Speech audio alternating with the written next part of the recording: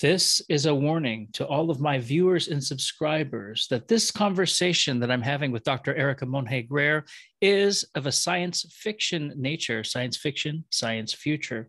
If you happen to be living in a nursing home or you're feeling a little prudish, you may want to skip this episode. Otherwise, enjoy a nice conversation about personhood deriving from things like artificial intelligence and androids and those other lovely things mentioned in the title. As always, I'd like you to subscribe, like, and share the video if it's of use to you or interesting. Feel free to comment. I'd love to see a discussion on today's topic.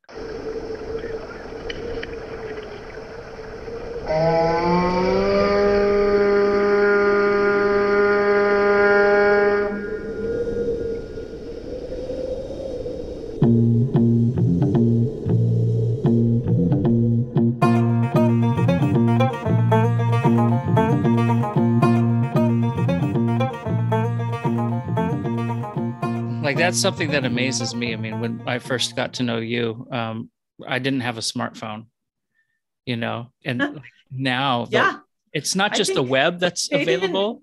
It's like the functionality of the web, all the stuff you're talking about, Google's alive, right? Yeah. Well, Google is it's an artificial intelligence that ranks authoritative information. So, we have to be aware of it, but I didn't have a smartphone. I mean, even when my first kid was born, I don't have any digital pictures of him or his birth because I didn't have a phone camera, I bought my first digital camera, which was a Canon ELPH, I think, just before my daughter was born.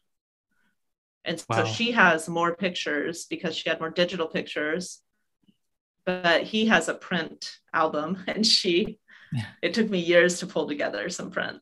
Got to find somebody like in your network who's got a scanner and everything and get your GIFs all scanned and, sent out everywhere. I mean, that was kind of the Wild West, like the late 90s and the early 2000s, with the internet. Well, yeah. When I tell my college students that when I was in college, I didn't have a cell phone at all.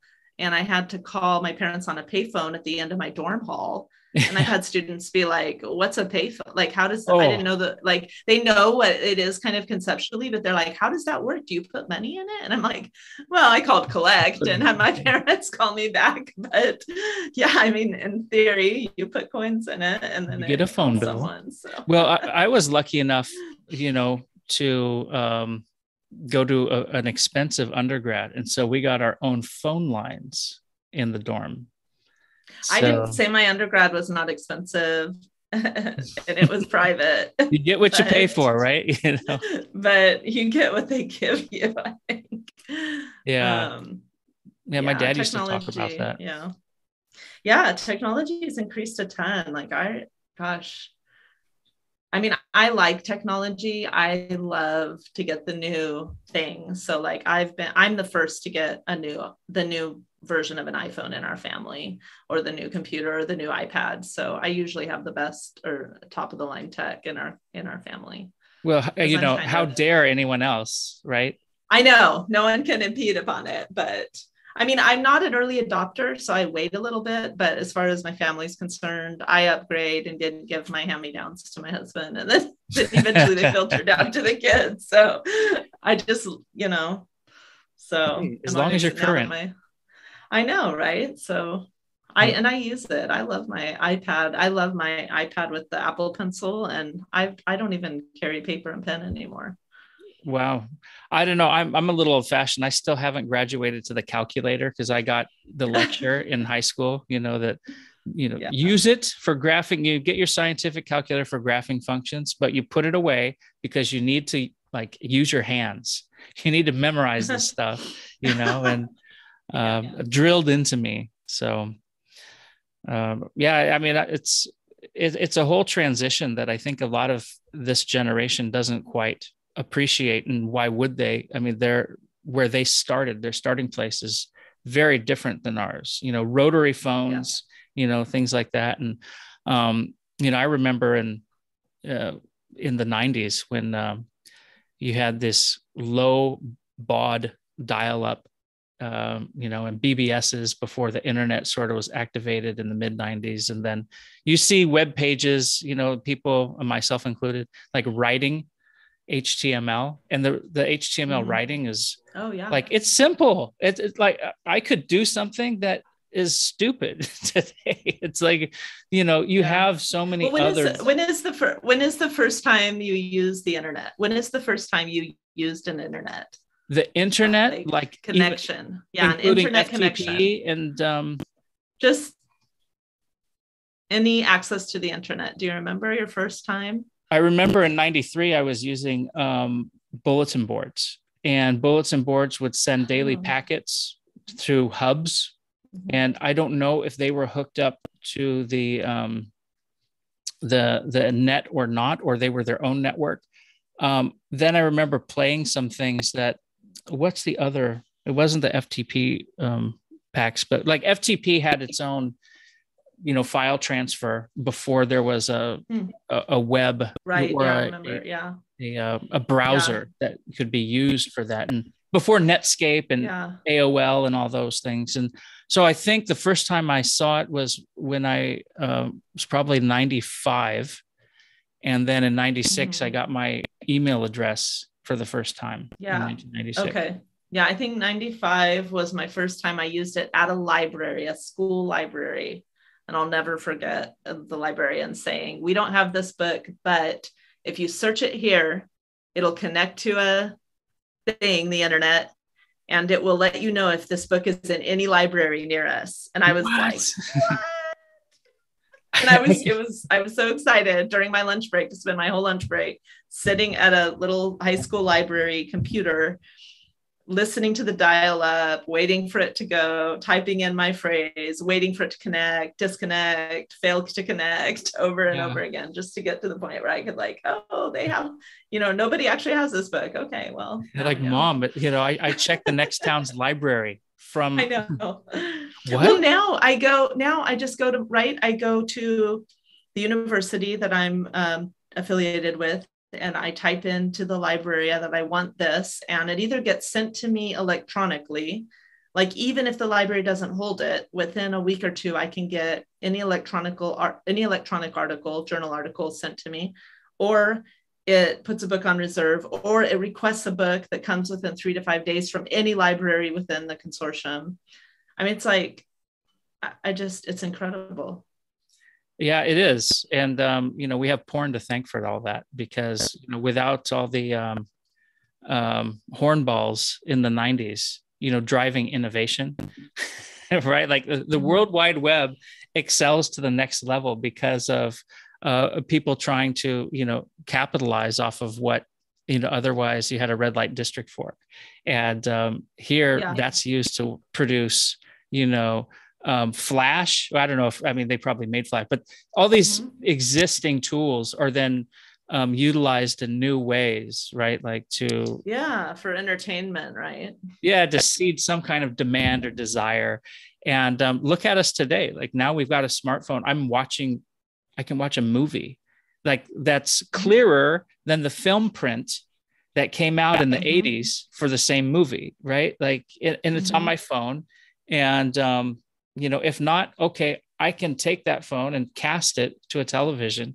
And it started somewhere. And there's this chain reaction that happened. It's kind of like, it's not too different than technological innovations for modern appliances that have their roots in the military industrial complex, where, warfighter innovation is then like, okay, well, there's no war now. So what are we going to do with all this technology? Let's privatize it, or it's reutilized or reimagined now that it's known to exist in the private sector, and it helps us cook, it, helps us drive cars or whatever. And, something moves. Well, I think, technological advancements have been predicted, and this is my interest in science fiction, because science fiction originally was created by scientists to imagine, what will humanity do if this technology is real? Let's create a universe where we imagine we really have, cars instead of horses, or, things, whatever the next thing is that we don't have yet, that there's an actual scientific projection for, which now is like, fully functioning sentient robot, house helpers or whatnot, is that's increasingly it. And sex partners, like, and things that that interact with us in human like ways. And science fiction writes that. And what we found out, if you read science fiction back, for as long as it's been around, from many argue from Mary Shelley's Frankenstein, which I would agree, in the 1800s, that we find out that humans haven't really changed, and humans don't really change. That even when you play out these speculative situations, that humans are still selfish. They still want to use each other and use technology for their own benefit, for their own gain. And that those are the temptations that people give into. And those are the temptations that your characters and protagonists have to try and overcome. And so it's not hard to predict, I think, where we're going. Yeah, right. I mean, it's that double-edged sword of, it's what you make of it, right? You can take your nuclear power and, light up the world, or you can, light up your house. It's I guess the first light up I meant was like more destructive. It can be destructive or creative, and I think technology is just new opportunities for us to ask ourselves, what does it mean to be a human, and what does it mean to be a person, right? And so if you have a partner, a love partner, I mean, these I talked to a friend the other day who didn't know that sex robots were a real thing. And people, it's not a doll anymore, right? Like before, the joke in college is you have a blow up doll, and everyone takes it around, they laugh. And because it's not real. And it's for the carpool lane. It's for the carpool lane. Exactly. You put it in the car. Lane. That's all.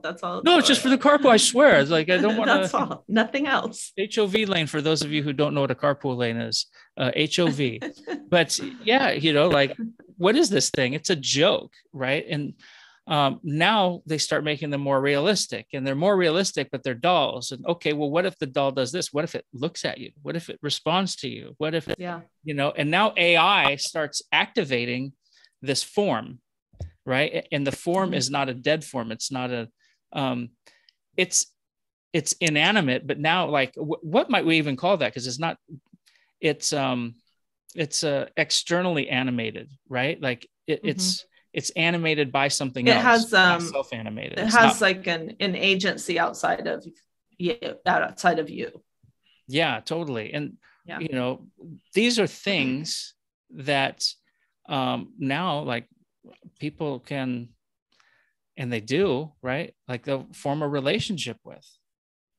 Well, and I think we've seen this too in that film, Her, where it's not even a physical thing, but there's the man forms a relationship with his version of Siri on his phone, and he forms a romantic interest with this AI that he builds a connection with, that basically he has, by interacting, when we interact with these voice-driven AIs, we're actually forming their algorithm, right? Right. And in this film, he's creating her in a sense, and she's feeding his romantic, personal, and need for empathy, to where he cuts off other human contacts, because this is preferable. This being that isn't even tangible, that he's created through his interactions, and she's responded with nothing but passive compliance. Because that's so much easier, right? Like if we have a passively compliant partner, even if they're not physical, that's so much easier than a human relationship. And that's, I think, for my interests in creation ethics and in divine intervention and divine human relationships, I think we put ourselves in the place of a divine being in that way. So we create something that we project our likeness onto, and that algorithm, which is a common, it's pretty much a household term now. People mostly understand generally what an algorithm is. Anyone who's used Facebook, right? Yeah, right. And who's under 60, probably, I would qualify in my experience.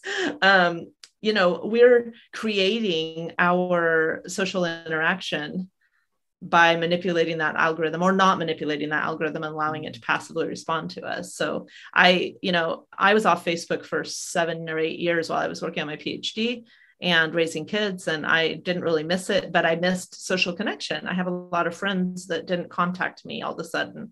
After I finished my PhD, I went back on Facebook, mostly to reconnect with family.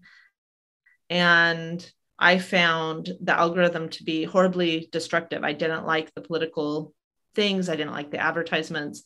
But now, after being on it for a year or so, my whole Facebook feed is memes and jokes about grammar and language, or videos of animals playing together, people rescuing animals, because I've intentionally manipulated the algorithm to bring me what I want. I've created an artificial algorithm for what I want to hear, not for what's really, not a representative of what's really out there. That's brilliant. I mean, I think about my own Twitter, and I made a comment. I don't like Twitter. I rarely use it. I'll pop on once in a while. And it's usually to follow a couple people. And the comment I made was like, what happened? It's all like, space and nature photos now. It's turned into Instagram. Like my whole feed is just awesome photography. And then, unconsciously that could have been the algorithm I was producing for myself, right? Where if I'm liking all these things, like, ooh, that's pretty. Ooh, Jupiter, like, ooh, galaxies, ooh, forest, yeah. We're trying to fill some kind of, I don't know, we're trying to fill some kind of blank. I mean, I don't know that movie. I've seen Mannequin and Mars and the Real Girl. Her? I think it's 2017, 2013. Yeah, I mean, I remember Mannequin in the 80s. That's all I remember. I don't remember the movie. Mm-hmm. I just remember like images from it. And then recently, Lars and the Real Girl. And, like all of these are rooted in, Ovid's Pygmalion, right? The sculptor who fell in love with his own sculpture because of how raunchy women had become on Cyprus, right? And so like you have exactly what you described, that passive response that you don't have to deal with anyone's BS, but then what sort of not BS are you getting in return? You're getting your own fantasy. Like you're getting what you think the person would say to you, what you want to hear. Right. If you have this, it's not a dialogue, like it's what would we call it? I mean, an internal dialogue. Is that right to say, or is it a type of, I don't know, psychotic monologue, where we're having the conversation for ourselves and projecting it onto an object, right? To get some kind of positive feedback. I think there's also a question as to whether is that really a bad thing? I mean, on human relationships as well, we work to bring, consensus. I think we strive more consensus than for collaborative conversation in general. People are like, especially today, especially on social media, I want to agree with you. I want you to agree with me. Let's find a consensus on this, or I'll just find someone else to talk to. Or unfriend you, right? Collaboration is not consensus. I do wonder, though, how it impacts people, especially when it's in some kind of companionship context, right? Where you're projecting onto material that is, called the Real Girl is one brand. That's a brand name, right? It's not real in the sense of it being autonomous, although like it seems like we're trying to, or at least technology is trying to move us in that direction towards some kind of AI level autonomy. But in the meantime, like where we are now, what does it mean for a young man who, or maybe he's not young, maybe he's in his 40s. Well, maybe no, the 40s is young, by the way. If you're listening, 40s is still young. It's not 30 years ago where 40s was old. Your body hurts, but you're still young. Outside of that, what does it do for someone who is getting gratified through an object and maybe doesn't have to worry about offending someone or embarrassing himself about, what his desires are? And, maybe those are physical at one point, and then they move into, some kind of emotional or mental like relationality. And, what does it do for when you encounter real people, on the outside? How do we perceive, relationships, the other? Those are questions I have.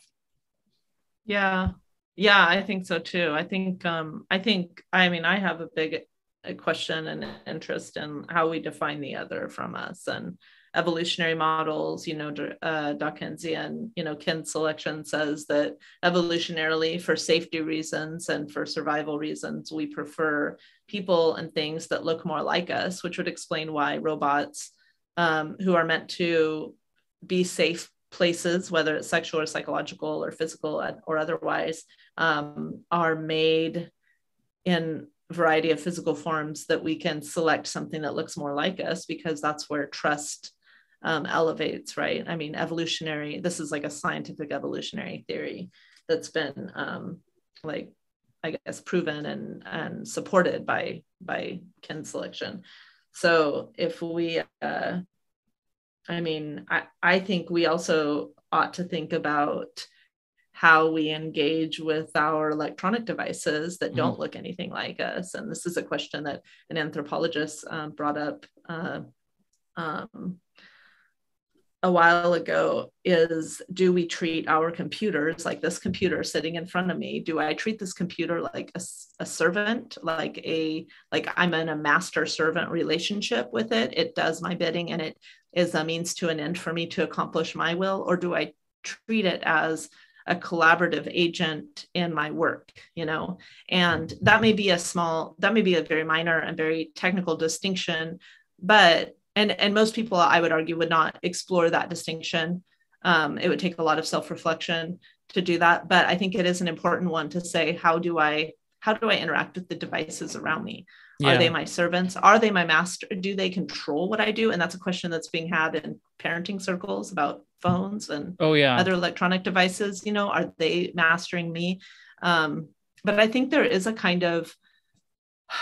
there's like a useful concept there to say, okay, this computer looks nothing like me. It doesn't have a face. It's a square. It's flat. It's a screen, and I interact with it personally. I put personal notes and things and diary and whatever else on it, and I interact with it. And exploring that came to my attention a couple of years ago. Just how do I think about my computer as a working partner? And I think it's not that it affects the computer. It's not that the computer has feelings that I need to be aware of, right? And that's how we're taught when we're young. Don't hurt other people's feelings, right? We don't want to hurt other people's feelings. It's not that I'm trying to preserve the feelings of my computer. It's that I'm trying to make sure that I'm being a person of integrity, and that I'm being a person who practices giving dignity to the things that I interact with. And because those things may be 90% of my time, a computer, for a lot of us that is, but 10% of my time at the very least, and hopefully more, is interacting with human beings that deserve dignity, and I think that, I guess that's what I've been thinking about too. Like, what is the other?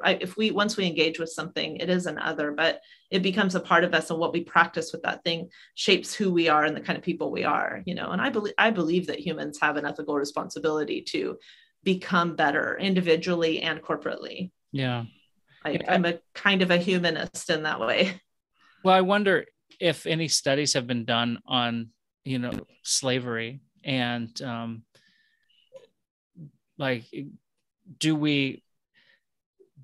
were slaves ever, was there a preference of slave types, whether it's physiognomy, their features, their,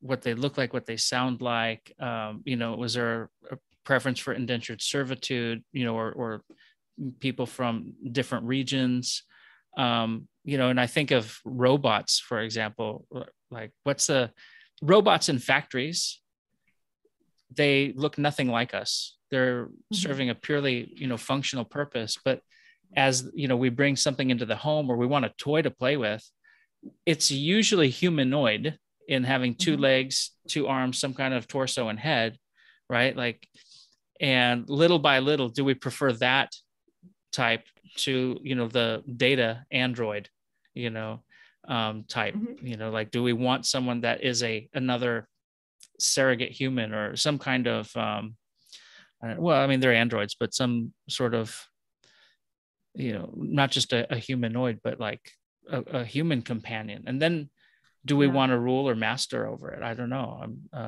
There's a lot of overlap with slavery, I guess. Yeah, I think so. And I think I'm sure there are studies done, because I've heard about military psychological methods, right? Othering the enemy so that it's easier to attack and shoot your target. I know that's a sci-fi story. I think Philip K. Dick has written a story about that, and some other 20th century science fiction writers have also dealt with some extreme, like hyperbolize that situation. But I mean, you can't have a conversation without bringing in Nazis at some point. But like, that was a social psychological method of the SS for the Nazis, was to other the enemy that they wanted to exterminate, to first make them pure unhuman to the SS military, so that these kids would grow up believing that these were not even human. They were so different from them. And with robots, I think we're doing the opposite, right? We're saying they're not other. We're saying they're more and more and more and more like us. And I do keep up with I read a blog or e-magazine called Futurism or Futurist. And they release a lot of articles about the progress of sex bots. And I have a friend who I interviewed on my podcast that I think you referred to, Jeremy Meeks, who's writing a PhD on the theological ethics of sex bots, looking back at Augustine and saying, hey, can we apply any of this kind of procreation theology to sex bots? And if we can, what's appropriate, what's not appropriate, and how should we talk about it?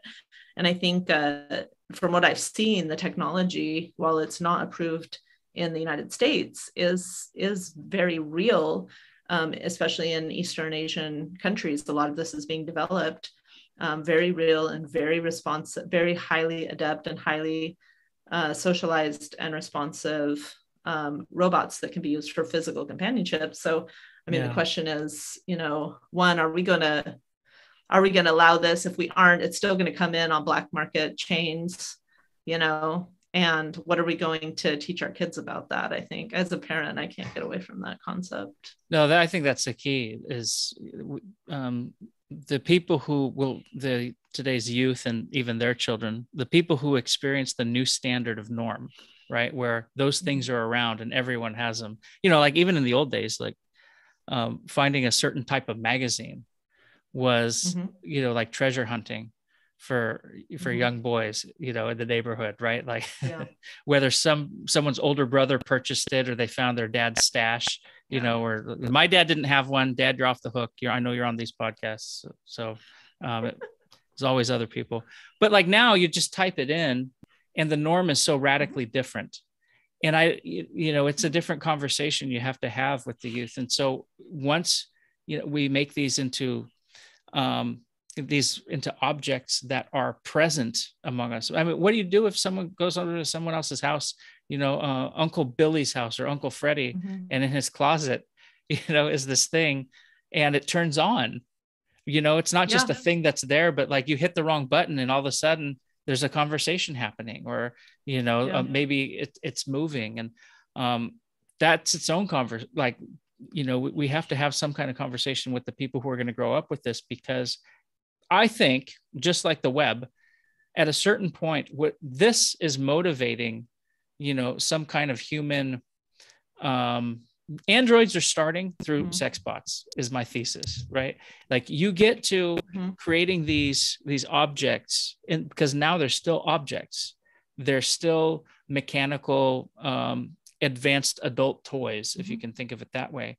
But as they learn to respond to you, if they can read your facial expression, or they're equipped to interact with language, there's always going to be the question of at what level is their understanding versus ability to respond, right? And that's a question for AI developers and things today.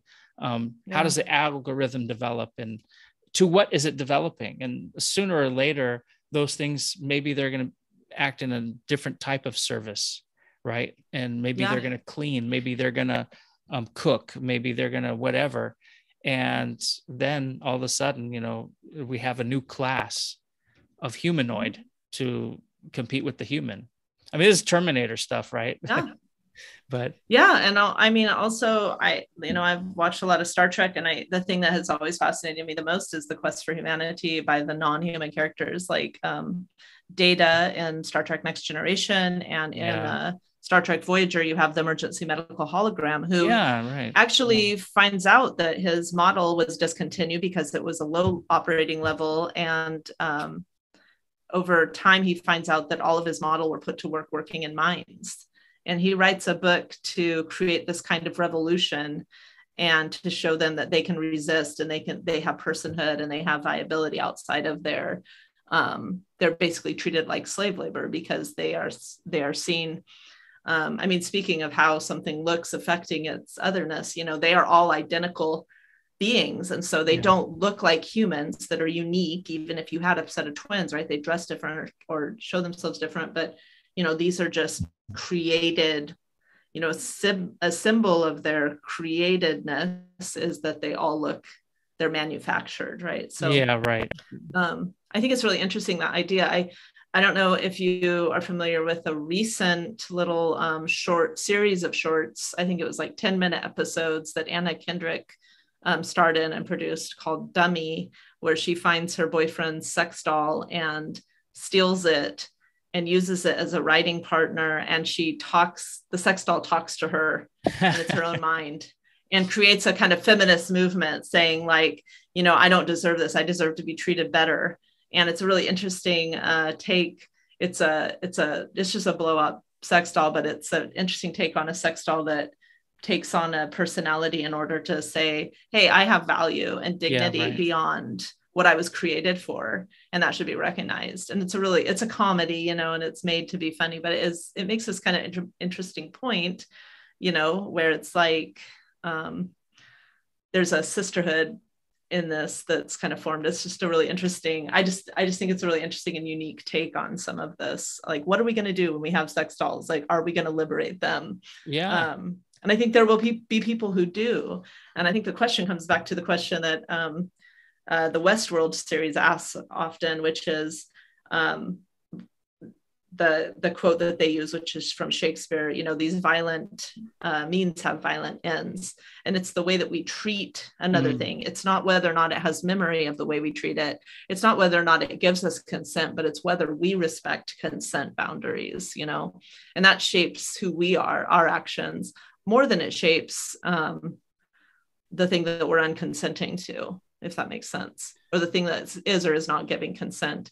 And I think for a lot of different reasons, you know, when we have a trial case, let's say, of non-consensual sex in America anyway, you know, the trial centers around whether not the perpetrator, but whether the recipient actually gave consent or not. Right. But it would be interesting if we flipped the model and put the focus on the perpetrator and said, did you actually consider consent and take it seriously before you acted? And then we put the pressure on the other side. And I think that might be an interesting distinction that we might want to think about before we're introduced to this whole sex bot world, where we have robots which at this point cannot give or take or remove consent.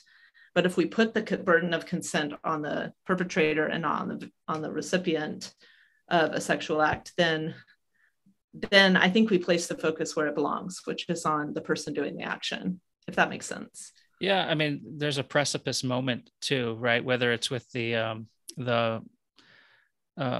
medical hologram, you know, who, by the way, you know, Voyager teaches us that, you know, the future upgraded model happens to be Andy Dick.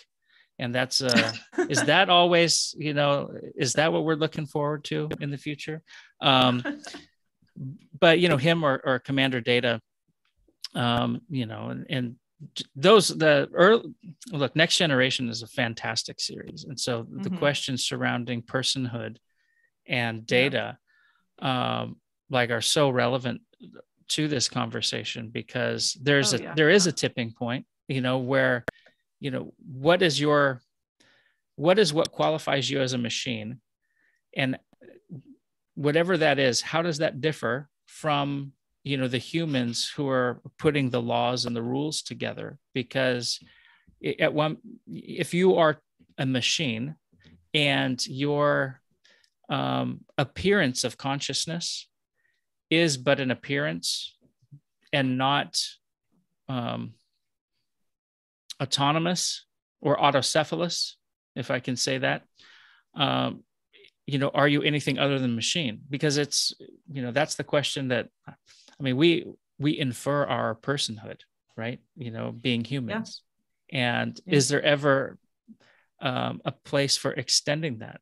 And there's got to be some tipping point. There's got to be some line to be crossed where, the machine is no longer only a machine, because we can look at we can look at biomechanics of animals, including humans, and there's a mechanical process through which we operate. Our way of developing has its own biomechanical process. It's through conception, So what does it mean then what does it mean to conceive of, an advanced bot? When does that tipping point happen? And I think I don't have an answer for it. I think that's the question driving, innovation, but science fiction especially. And that's where science fiction is useful, right? Yeah, I read an article on the history of AI, and it came out of Harvard, and they were saying that I think the guy who originally presented a paper on artificial intelligence and presented that idea was somewhere around 1950, and that was the question he asked. He said humans, the way that humans process consciousness and decision making is really no different from these computers. It's just more advanced. And so, is there a way that we can work toward artificial intelligence that mimics or even exceeds human capabilities? And I think that's where the quest seems to have begun. I think that is an interesting aspect of how we define personhood, but it's not the only extent of it, because I think, as we know, personhood has been given and taken even from other human beings in the past. Exactly. That's how we ended up with slavery in the antebellum South, right? By defining people from certain regions and certain physical attributes as not human or as lesser than human. And so I think it's good to make that distinction. I love that Star Trek Next Generation episode, I can't think of the name of it, where they have a legal court trying to decide if Commander Data has personhood status or not, before scientists want to open him up to try and replicate his processor so they can have other advanced robotic commanders. It's an early episode. It's in season 1 or 2, I think. Yeah, it's pretty early on. I think it's a really interesting case, not least of all because of the way their legal system is. They make someone from within their own circles, one of Data's friends, has to act as a prosecutor against him. And I think that it's even more helpful when you're having to look at something from a side you don't agree on. Yeah, definitely. Whenever we speak of Data's brain, we speak of his neural network, right? Or maybe I'm remembering it wrong, but it's the same sort of, look behind, I've got my own neural networks, my nod to it behind me. But what's a brain, right? And when it comes to mechanics or, developing intelligence, maybe we'll use the name neural network, but it's still, the premise is rooted in the brain. Neurons, that compose this conversation that this organ has, or, the interaction of, the different parts or pieces of this organ, and how, it has its own developing algorithm, you could call it that, through synaptic pruning, for example, right? Where, certain things are learned, reinforced, everything is learned, acquired, it grows, and it creates interconnectedness that either is strengthened or weakened over time based on rhythm. And that's very much like the algorithm. If you're liking, planetary imagery all the time, and you're liking, beautiful natural landscapes all the time, those synaptic pathways of the algorithm, so to speak, they build and develop, and the others weaken. You hear less of the political crap, or at least in my case, I'm not a fan of that. I'm a fan of space and planets and planetoids, and planets like Pluto. Not planetoids. Pluto is king of the planetoids, thus a planet. Don't go there. You can otherize the gas giants if you want to do that, right? Gas giants are other, so they're not a real planet. They're gas giant. Maybe that's the next step. Sorry, it's a little dig at Neil deGrasse Tyson there. But it's the same conversation. You're othering something, right? And the neural network being like how that moves and how that, develops. Like, is it the point that the things we've created start to develop their own neural networks, their own hardware? Because that's ultimately what's happening in the human, our hardware is moving and developing, and we have a way of consuming new matter and disposing of excess matter or irrelevant matter. And that matter that we acquire is used to rebuild the hardware that composes us, right? So I don't know. I mean, I'm somewhere along there, and I think data is a helpful.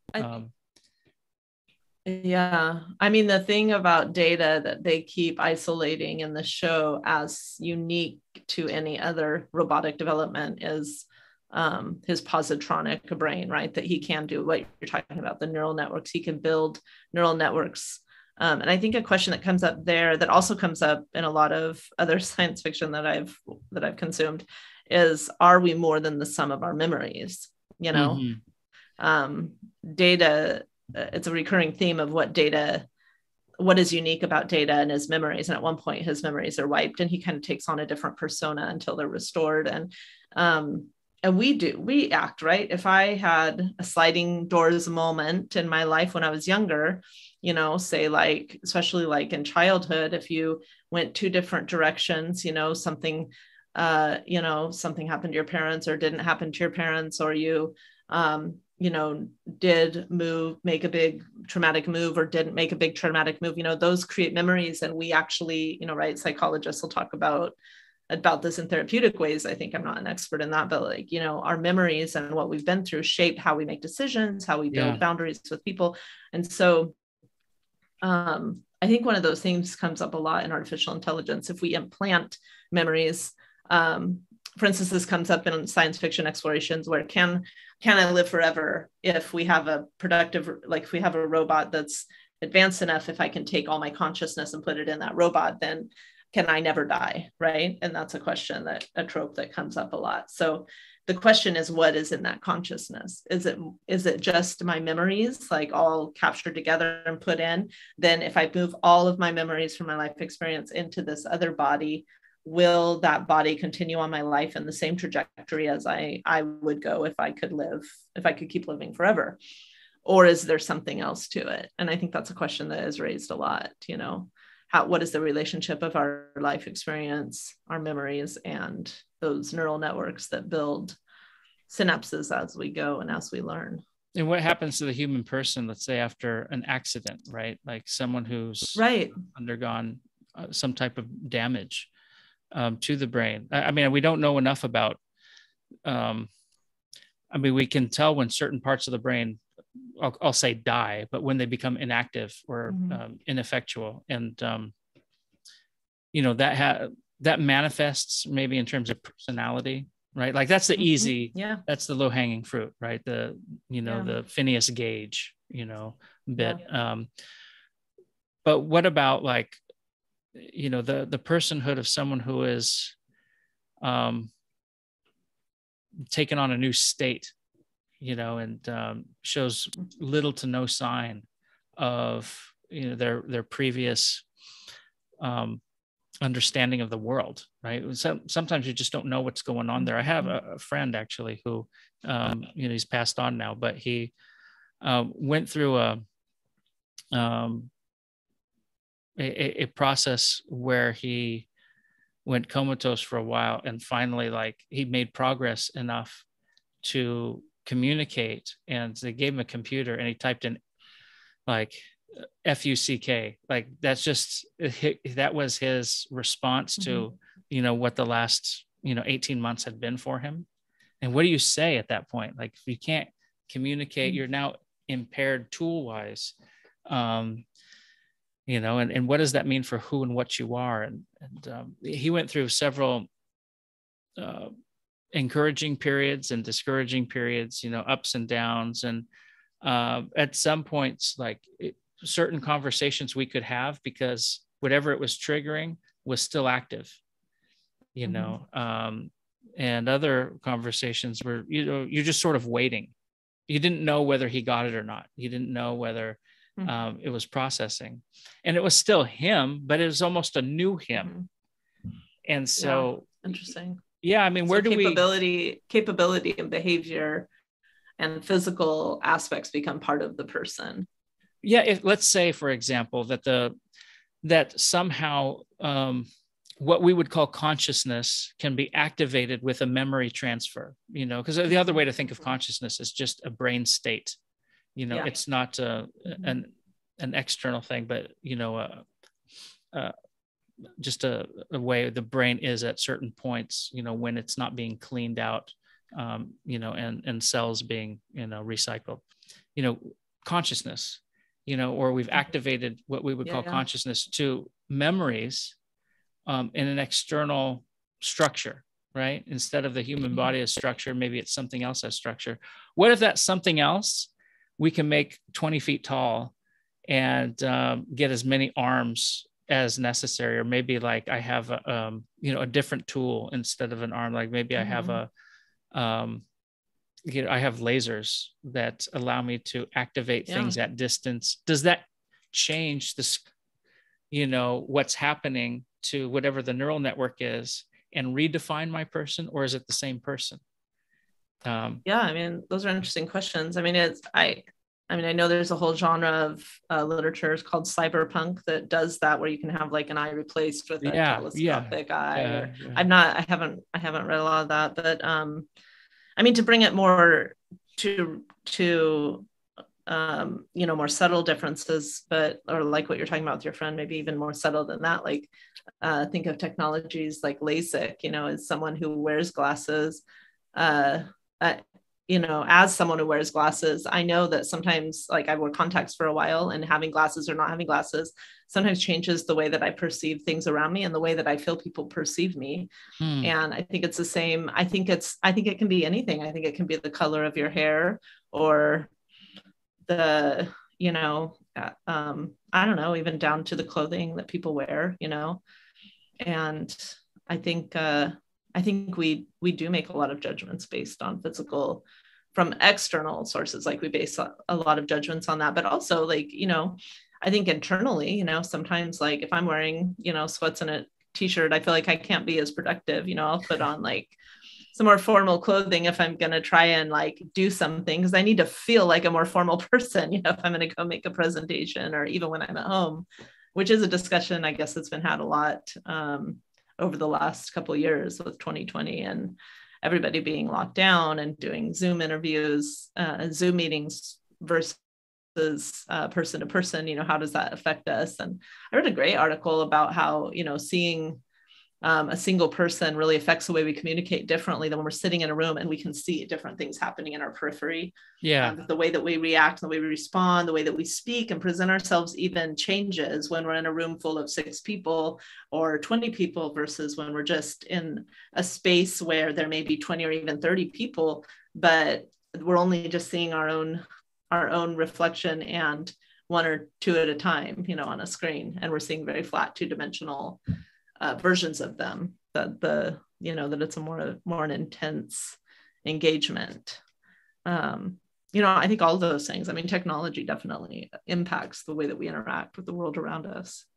Yeah, I'm a real what is the point, I guess, is, what can we do with that information? We have a lot of data on it, but what do we do with it?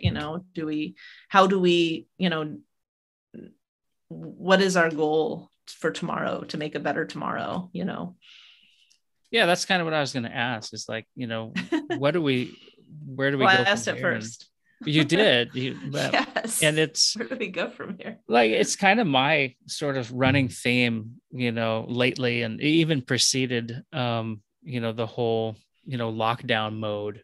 And that's, what kind of world do you want to live in, is the question. What's your role in that? Right? Like, how are you going to, I think it's a different way of asking a lot of the same questions we grow up with.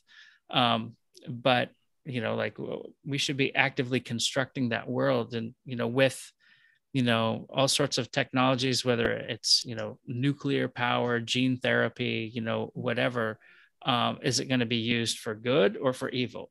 And That's the question. I mean, I don't know if those are I don't know if those are the only two choices, though. I don't think everything we do or create like falls into a category of good or evil. And that's not what you're saying, but maybe it's not a choice of using something for good or evil, but maybe there's some ambiguity and complexity with what our capabilities are and what are the limits of our capabilities. But I think a lot of people, when I have this discussion with people, they go back to their answer kind of depends on how they were raised. I guess religious culturally, I would say, not necessarily like a theological thing, but like a cultural religious perspective. I mean, for example, people who think that the world is going to end and we're never going to become better, have a different perspective of the future and technology, and it's very apocalyptic and very dark, whereas people who believe in the capabilities of humans and the betterment of society see a future that is made brighter by technology. And that's not everybody doesn't fall in those two camps, but I've realized that people are heavily shaped by essential beliefs that they may or may not even take seriously. I'm not talking about religious people. I'm talking about agnostics and atheists and people who are more or less a-religious, even, some of my college students and others, but they're, without knowing it subconsciously, their beliefs about the future have been shaped by what they've been taught about the future. I think it's really important for us to parse that out. Yeah, exactly. Are people something you like, or people something you like want to avoid at all costs, right? And maybe the reasons are because they're people and we know what they're capable of. Exactly.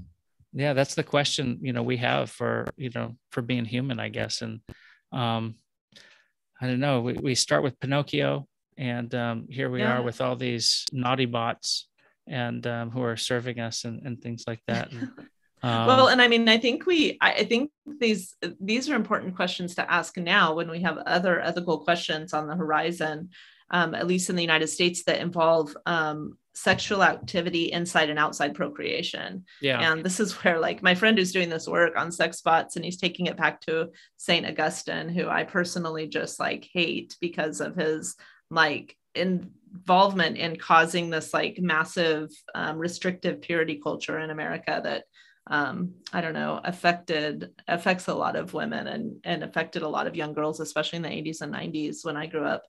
And I think in really negative and restrictive and ways that were not very honest either. And, I think sex bots should be part of that conversation.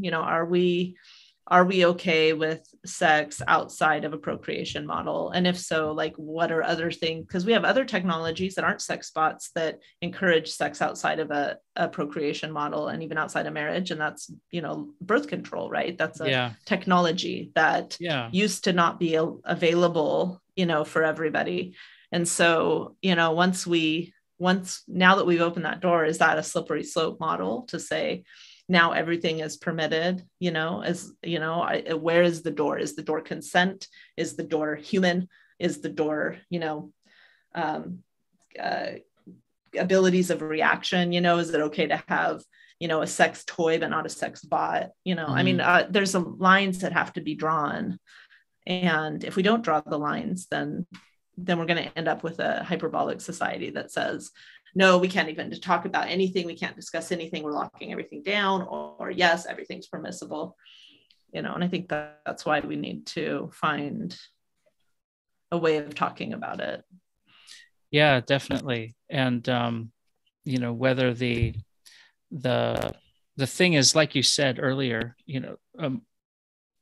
more like us in appearance, right? Like, are we, a toy or whatever sort of device may not be in the same image and likeness, right? It may be some kind of contraption, right? But then as we move into these things that look more and more like us, it seems to me, and I don't know what your thoughts are on this, but that we're trying to maybe fill in some kind of hole or try and complete some sort of aspect of maybe ourselves in the process of making it. I think that's what all relationships are trying to do from a very naive and not studied psychological perspective. Yeah, I mean, I think we seek relationships with other people and intimacy to try and fill that gap. And the thing that, as I brought up earlier, with like that was demonstrated in that movie, Her, and I think has kind of been like played on in a lot of different sitcoms and stuff, is falling in love with the Siri from your phone, you know, this unbodied, you know, detached person that becomes who you want it to become the more you interact with it. And I mean, how easy is that? It's so much easier than, and you brought this up too, you know, it's so much easier than trying to go out on a limb and put yourself out and risk yourself in a relationship and asking for intimacy from someone who may not want that. And then you have to suffer through rejection and, you know, those feelings of inadequacy and all the things that brings, you know, and I think it is hard. And I think, you know, anyone who's been married or in a long-term monogamous relationship knows it's, you know, it's hard. And there are things you grow together in, and there's things you'll never connect on because you're just different people seeking different things. But I mean, I guess I see that as a good thing, like not a bad thing. I think it's good to continue to strive for those things, but yeah, I mean, it could be exhausting, and I could see why people would want to avoid that. We're heading in a direction, you know, with the development of bots, and not just bots, but bots to droids to eventually we're going to end up with Cylons, right? Like there's going to be some kind of Cylon type, maybe, you know, future. And I mean, they sort of hint at it. I think more like humans. I mean, the Cylons have like this magical evolutionary interference, which I'm still trying to work out from the lore. They never fully developed it because they didn't. From the toaster, starting as the toasters.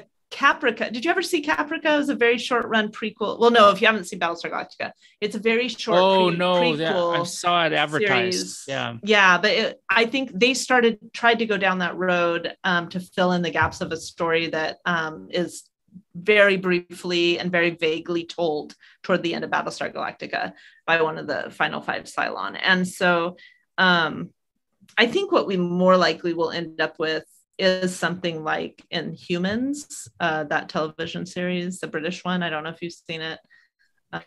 Or also if we do make that leap into the evolution of AI, we have something like Bicentennial Man, which Robin Williams starred in.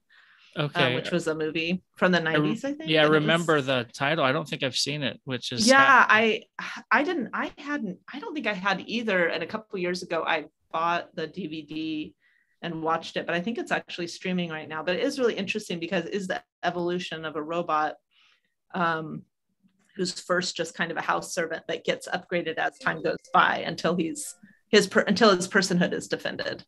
Yeah. At the end. So I think that is a picture of a more realistic AI robot future, but definitely starting as house cleaners, then you also have like labor issues and other things.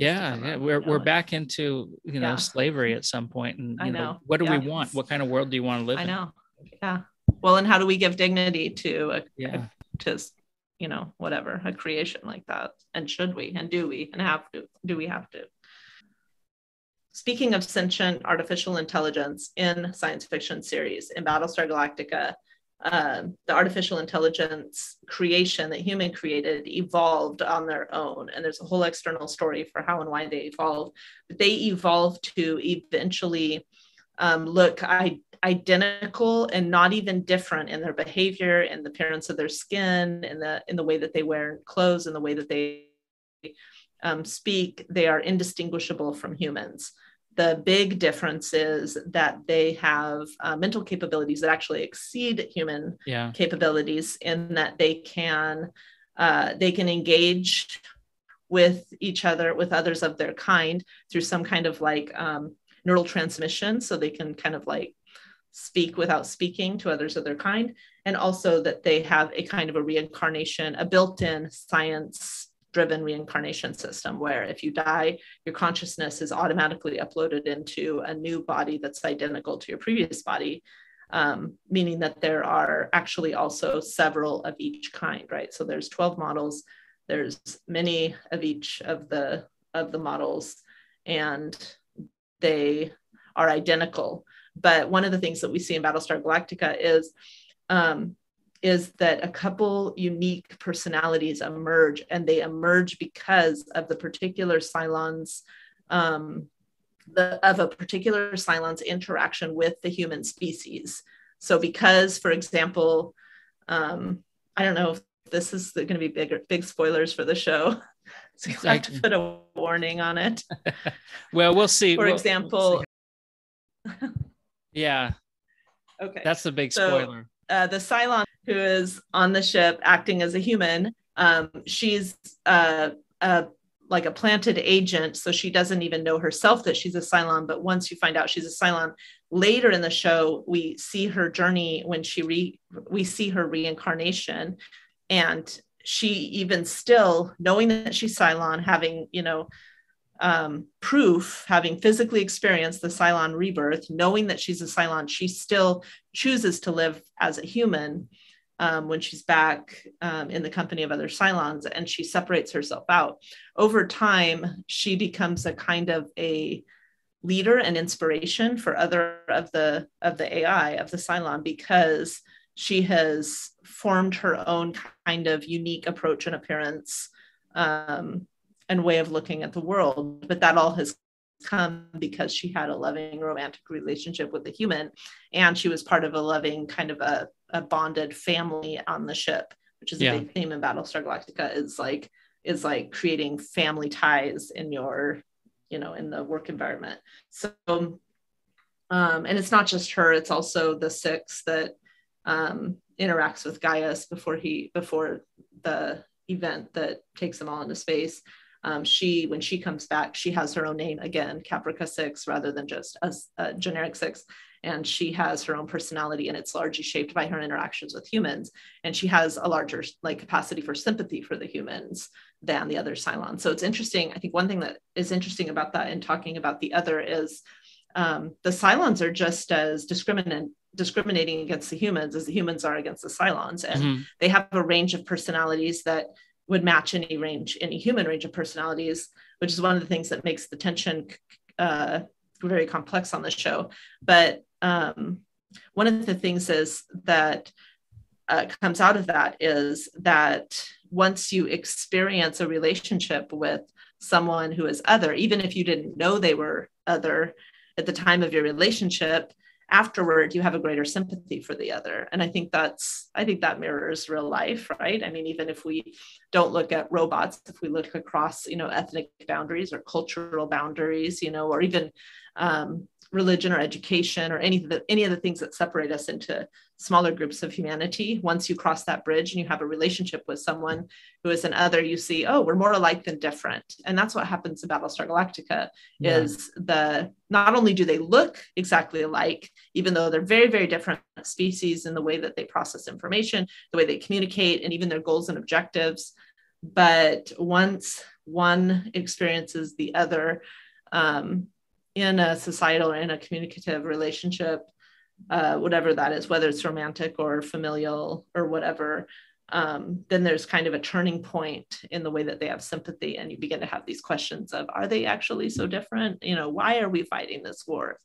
And I think that's a significant thing. Although it's not all about war, I think we can bring it back into the conversation about sex as well. Yeah. I mean, it's the war's kind of the pivot to get the show started, right? To put the characters in the situations for that. Well, you've done, I mean, you're the person to talk to if anyone wants to talk about Battlestar Galactica.